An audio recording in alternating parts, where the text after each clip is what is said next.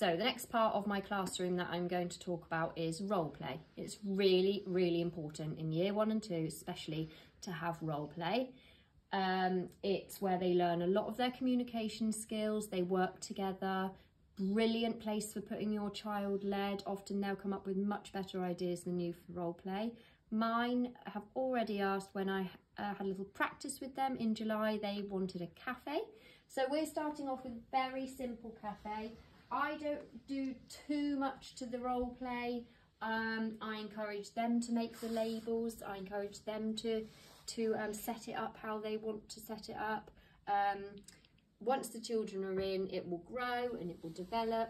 I have put a little cafe customer order just to give them a little bit of inspiration for some writing when they're in the role play area.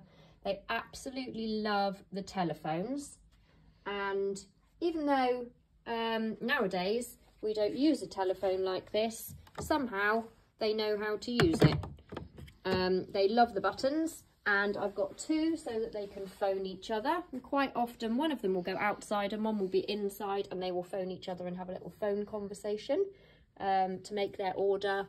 Also, I have the keyboard. It's just an old broken keyboard, but they love that one for role play as well. It's really important to have real items.